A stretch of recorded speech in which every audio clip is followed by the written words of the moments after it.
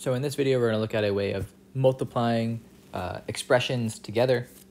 It's something a lot of people have already learned, but it's something that people forget to do, especially when it's part of a bigger problem or in kind of one specific case, forgetting to multiply these things correctly and getting the wrong answer. All right, so let's look at what you should be doing in these types of problems. All right, so let's say we wanted to multiply these two things together, and they can't be simplified. I can't do x minus 3 because I don't know what x is, but I want to multiply these things together.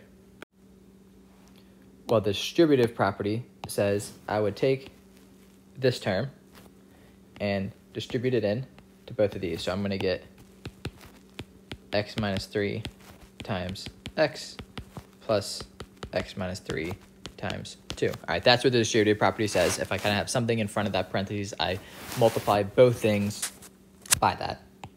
But this doesn't help too much, but what I can do is now I have this x next to the parentheses, I can distribute this backwards in. And same thing with this 2, I can distribute that backwards in. X times x is going to be x squared minus 3 times x plus 2 times x is 2x minus 6.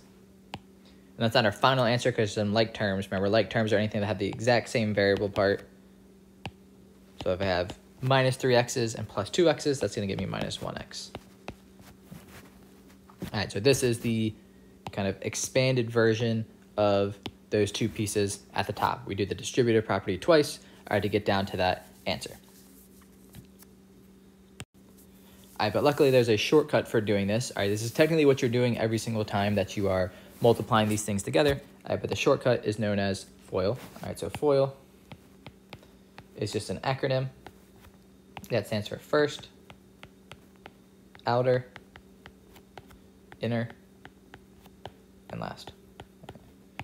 So this tells me which pairs of the expressions I should be multiplying together. So the first terms are the first term in each set of parentheses.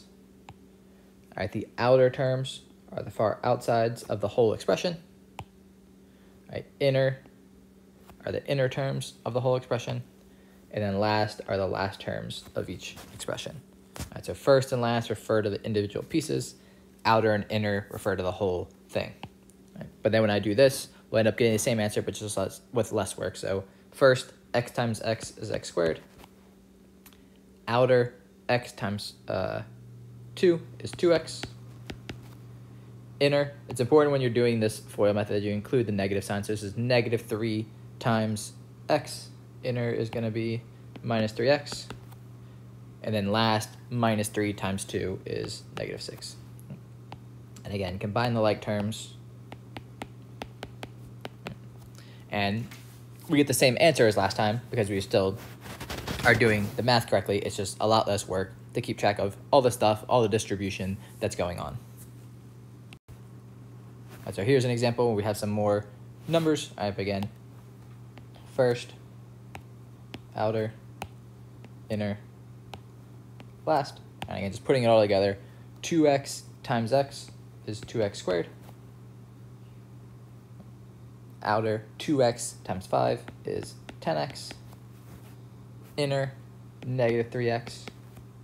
Last, negative 3 times 5 is negative 15. To give us our final answer when we combine those like terms. And the nice thing with FOIL is a lot of times it'll put these like terms right next to each other. So I can see this is plus 7x minus 15.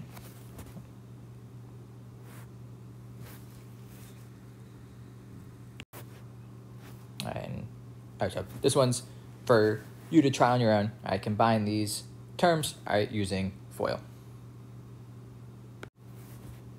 All right, here's the answer that I got. So first, outer, inner, last, when you multiply these terms together, combining those two middle terms to get you your final answer down there. All right, and here's the biggest time that students will forget to use FOIL. All right, so the most common mistake for this problem would say that your answer is x squared minus 9, or maybe x squared plus 9. All right, so those two answers are the most common wrong answers for this expression. All right, and what should you be doing? Well, x minus 3 squared, we learned about exponents already. X minus 3 squared, that's just a shortcut for x minus 3 times x minus 3. Or we have 2 copies of x minus 3. And then we just saw when we multiply these types of things together, we FOIL. So first, outer, inner, last, and then combining our like terms, x squared minus 6x plus 9. All right, so you see the wrong ways kind of miss out that middle term of the minus 6x. All right, so whenever you see an expression being squared, all right, write out what it means. Being squared means you're multiplying something by itself, and then actually remember to FOIL it out, all right, so you don't make this really common mistake that a lot of students make over here. All right, here's another example of just more powers of x, but it's not going to change anything. We do first, outer, inner, last. All right, x times 2x is going to be 2x squared. Outer, x times x cubed. All right, remember this is x to the first. All right, these two are x to the first. So this is going to be x to the fourth. Inner, it's going to be minus 2x cubed. And last, negative x squared times positive x cubed is going to be negative x to the fifth.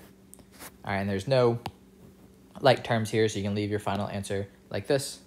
A lot of times what we do with these things that are called polynomials, when they're just a bunch of powers of x, one thing that happens a lot is we write them in descending order. So we write negative x to the fifth plus x to the fourth minus 2x cubed plus 2x squared. All right, this is not something you have to do, but a lot of times if you're looking at like the answers on an online textbook or something like that, they'll write it in this order.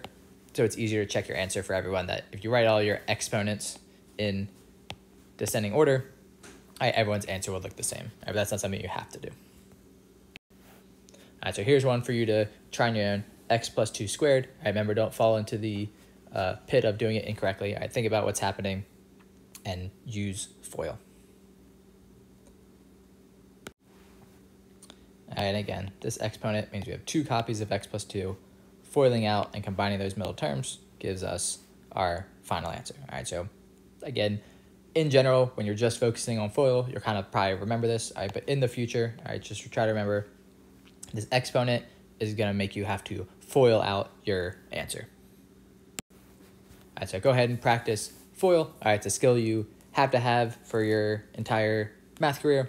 But more importantly, just remembering to do it when you need to, all right, is a good skill to have, especially on those ones when you have an expression being squared. All right, but go ahead and practice and get ready for the skill check.